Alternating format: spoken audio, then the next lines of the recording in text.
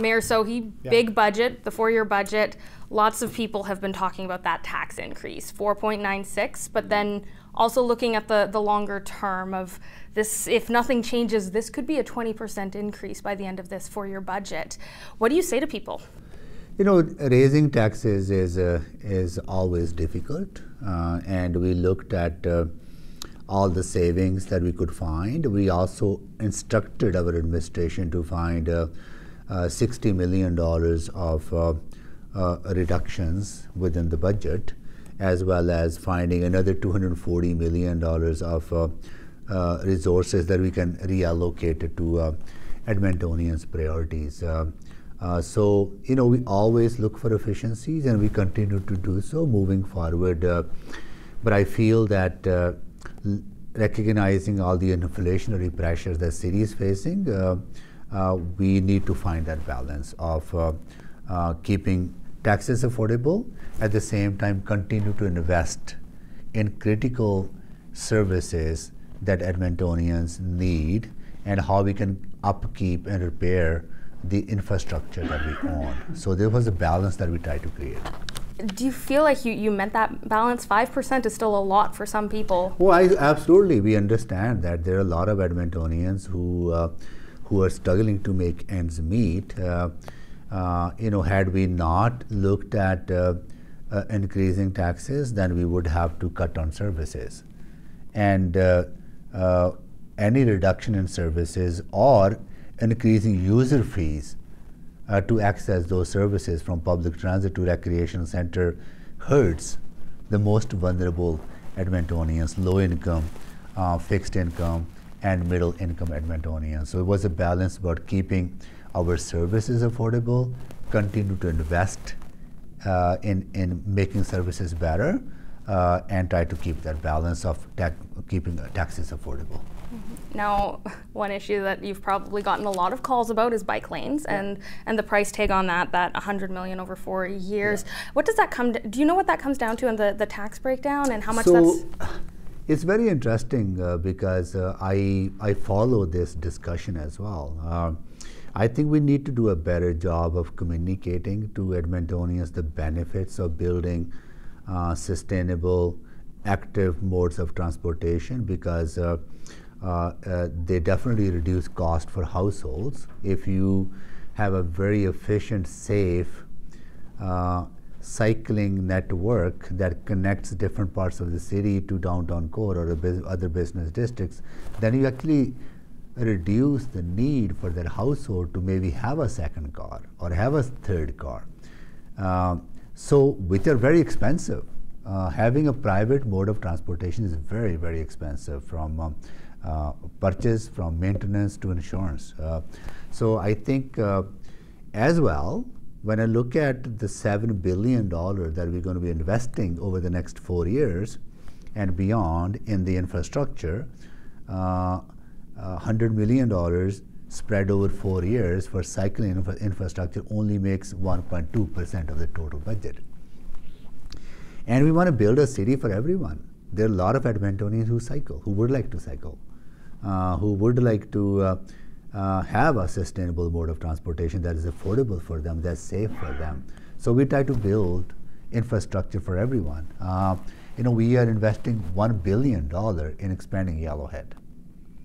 We are investing millions and millions of dollars expanding Trevilliger Drive, or building an interchange on 50th Street and 82nd Avenue. Necessary investments, absolutely important investments. So sustainable, active modes of transportation investments, which are much smaller, are also necessary for Edmontonians to move around. So we try to build infrastructure for all Edmontonians. Why do you think people latch on to this one line so? Unfortunately, I don't know why. I try to understand why a small amount of investment in active modes of transportation creates so much polarization when we don't even question billions of dollars that we invest into other modes of transportation. This is something I'm trying to figure out. But safety of Edmontonians should be on everyone's mind. And we know that people die when they don't have safe, segregated, dedicated, active modes of transportation to move around, right? And it's our fundamental responsibility to keep Edmontonians safe. Mm-hmm. And on the topic of safety, the LRT this year was a big topic of safety on the LRT. We did see improvements over the summer, but now that it's cold again, we're hearing again reports of more open air drug use, more people feeling unsafe. What's happening there? You know, I'm really concerned about the safety of our public transit system. We are adding more resources to the safety, and we want to add more as we move forward. But the root causes of what we are seeing in our downtown, in our Chinatown, on our public transit, particularly LRT stations and LRT cars, are a direct result of lack of investments in mental health, in addictions recovery, in ending houselessness. And those are provincial responsibilities. So we've been asking province to step up and live up to their responsibilities that we can build a safer city.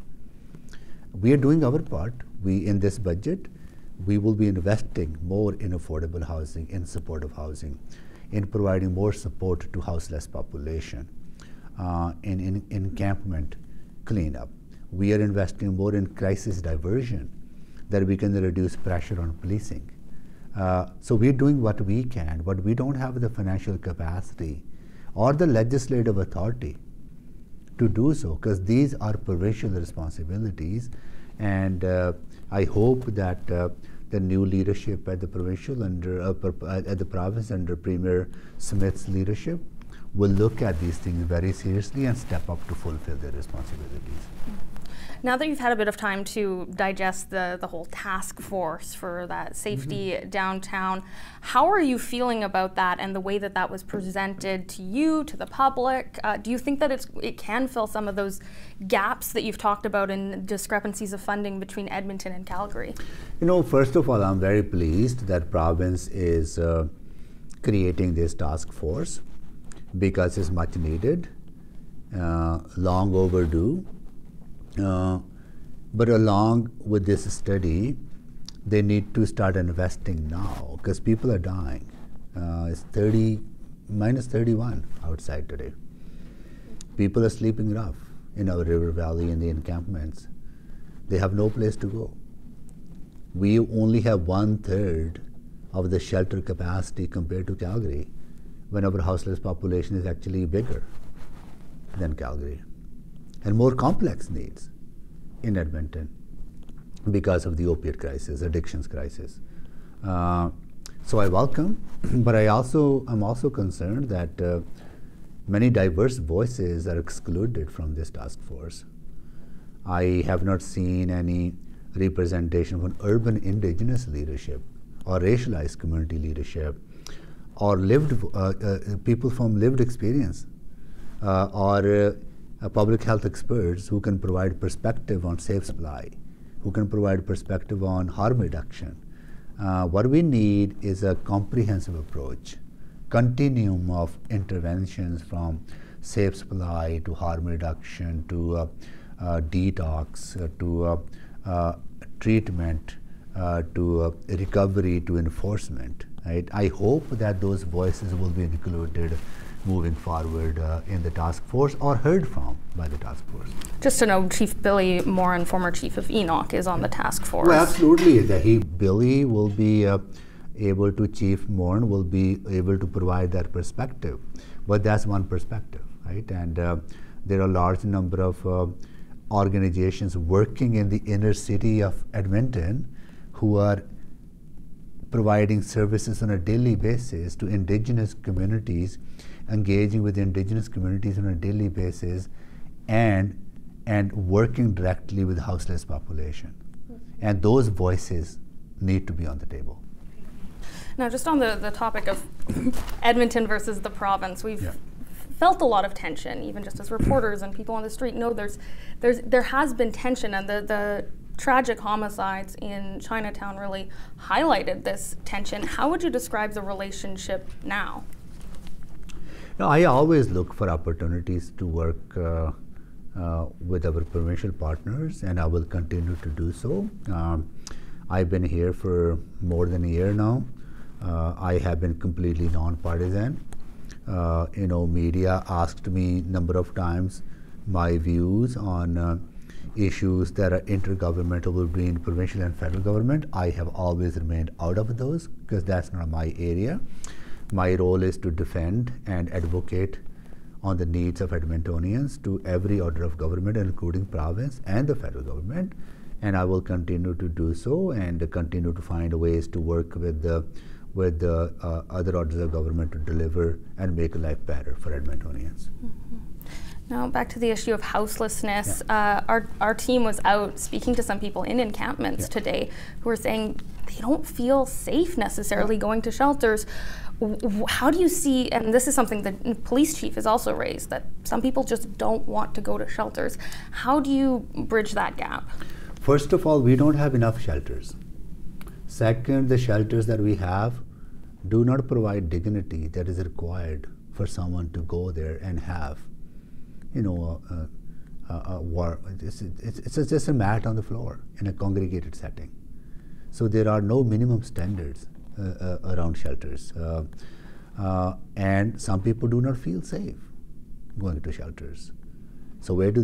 They end up on the street or in the encampment. It's a crisis that we have, but it's a crisis caused by underinvestment by the provincial government, because these are provincial responsibilities.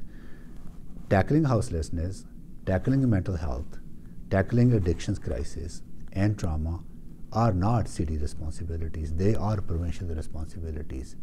We are picking up the pieces and we're trying to do our best to provide support that we can. But province needs to step up, and they need to really recognize that it's their responsibility that is causing pain in Edmonton streets, and they're doing so much harm to the businesses.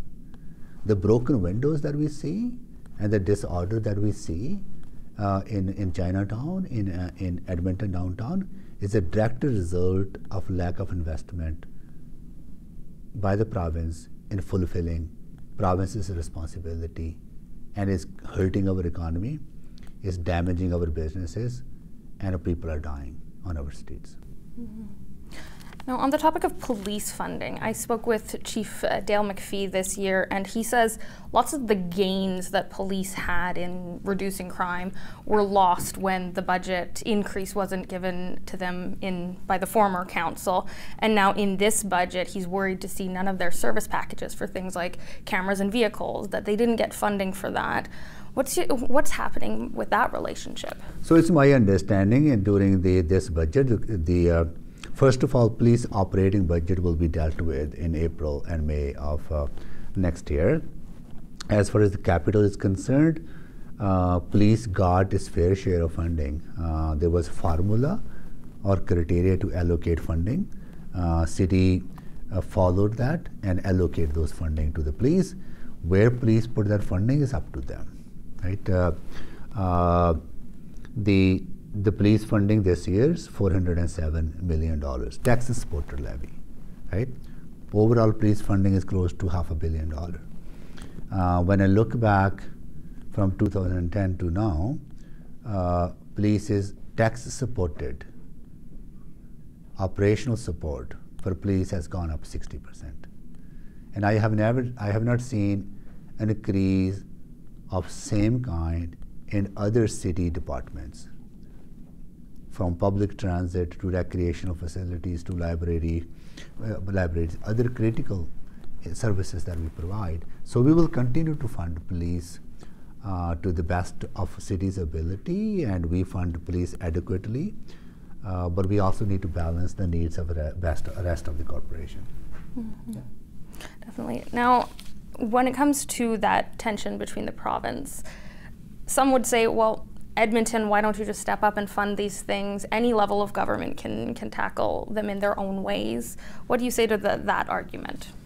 We do. We try to do our best. We always try to balance the needs of various departments. We can put more money into policing, which means less money for public transit. which means less money for fire rescue, which means less money for libraries, less money for crisis diversion, less money for infrastructure. So it's always a balance. There's only so many resources that we hope. At the same time, we are funding police. I have deep respect for police officers and those who support them to do their work. And they go beyond the call to duty to serve Edmonton, and they do a good job of keeping us safe, right? We are challenging our city administration to find efficiencies, to do more with less, and look at the organizational structure to find redundancies and savings. And I hope that agencies that we fund will do the same. Mm-hmm. Now, another way Edmontonians will really start to see the budget is in paying for parking and needing to pay on Sundays as well as in the evening. The executive director for the Downtown Business Association is concerned that this is going to keep people from coming back downtown in a time that there's been calls for more revitalization. What do you say to that? You know, I don't think we have adjusted meter rates for last number of years. At the same time, other user fees have gone up. I have seen transit fare going up. We have seen the recreational facilities go up a little bit. We have seen other fees going up. I think only things that had not been adjusted, and these are minor changes to the rates, and some alignment of what existed before COVID. For example, 15-minute parking limit existed before COVID in business districts, right? So we will continue to monitor these changes. We will continue to work with the DBA and other business associations. We do provide a lot of support to DBAs, and we are investing more in downtown. We are investing more in Chinatown, and we will continue to find how we can do more and support them. Mm-hmm. Now, on the topic of the Downtown Business Association, the Christmas tree, there was some confusion around that, but it highlighted a really tragic vein in our society of you being hit with racism as our first mayor of color. What was that moment like for you? You know, first of all, removing the tree from the Churchill Square was not my decision. It was not council decision. It was administration working with the Downtown Business Association made that decision. It was unfortunate that that some people will resort to racism and threatening behavior without even understanding the context of the decision, without even knowing that I had nothing to do with it. But it was I think it was an opportunity to engage Edmontonians and talk about that these kind of behaviors are not healthy, that is not constructive. I serve my community, my city with pride, right? And I love Edmonton. Edmonton has embraced me, and I have embraced Edmonton, and I have grown here. I have built my life here. My family and I have succeeded here, and I'm welcomed to this place. But from time to time, you see people's bias come out and expressed without even knowing that it is not rational and that is not based on facts, right? So that is why I'm deeply committed to building an anti-racist city, and it's my passion to make sure that no one should be targeted because of their race, ethnicity, culture, or sexual orientation, whatever differences that we have, right? So it was unfortunate situation, but you know we will continue to work hard to build an Edmonton for all of us.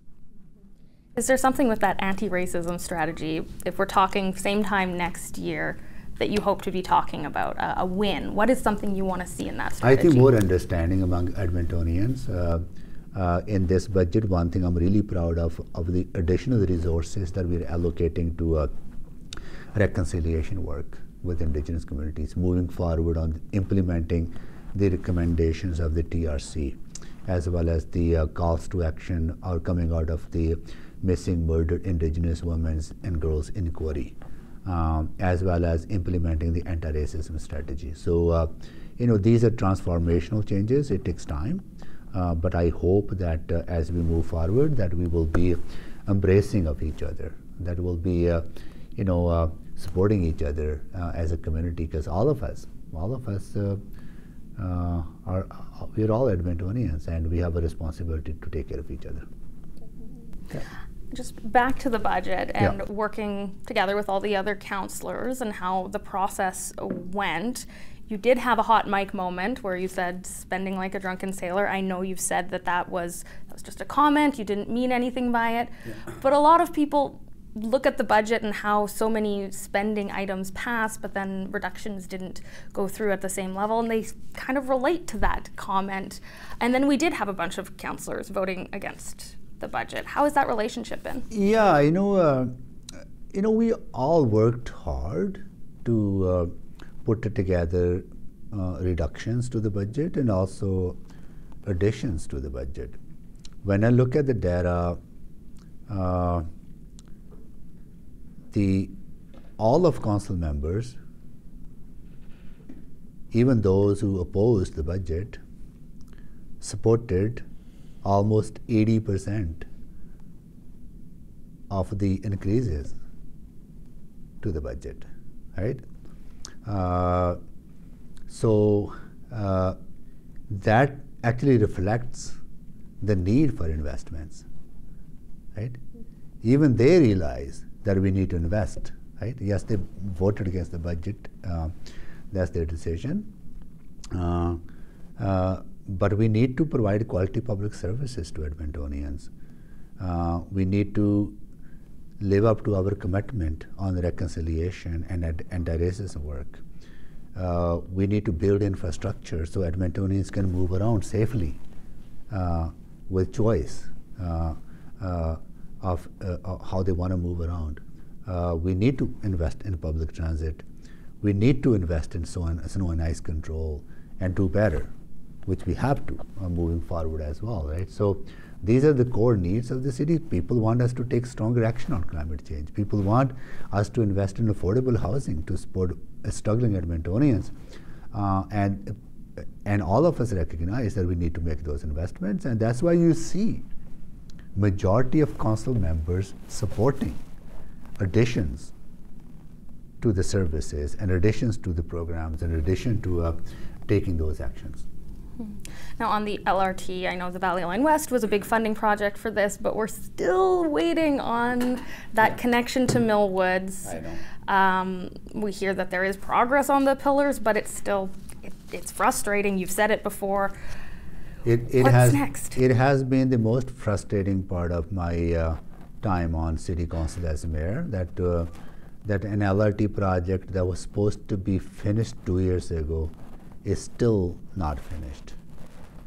And yes, it doesn't cost us more, but that's no comfort for people living in Millwoods or Bonnie Doon or Strathern or other communities along this track, that they have no train to take to work or wherever they want to go.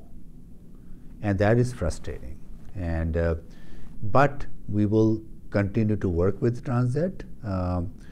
We want to support them to get this work done and finish the line and build it to the safest standards that are expected to build, and bring it on board as quickly as possible. So I look forward to the update tomorrow.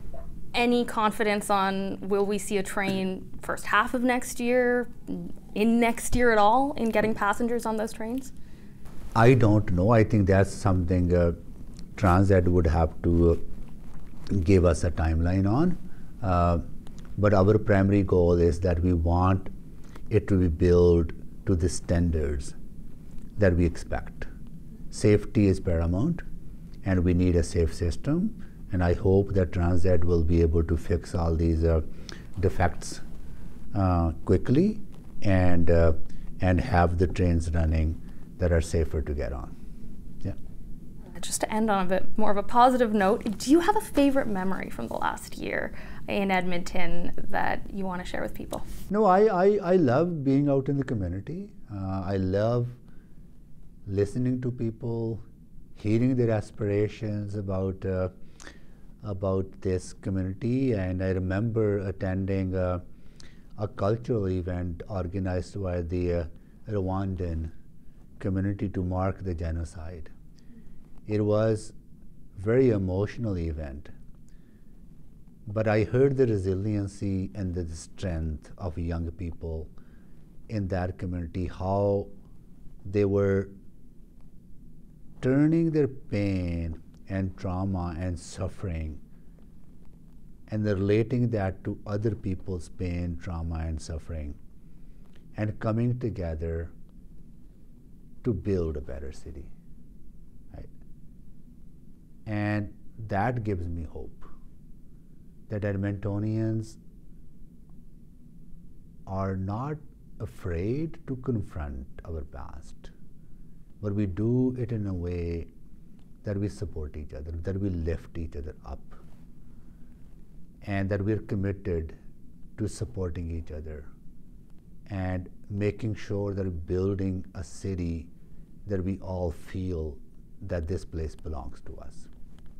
And I was so impressed with the young people at that event that it filled me with hope, even though that event was commemorating the tragedy and the genocide and the family members, the community members present lost and have seen murdered in front of their eyes. But still, they embraced hope, right? And that gives me so much encouragement and that our city is in good hands, that our city is there's a leadership emerging and present and being built from the past that is so inspiring. Perfect. Well, yeah. Hoping for more hope in 2023. Yes. Perfect. Good. Thank you so much.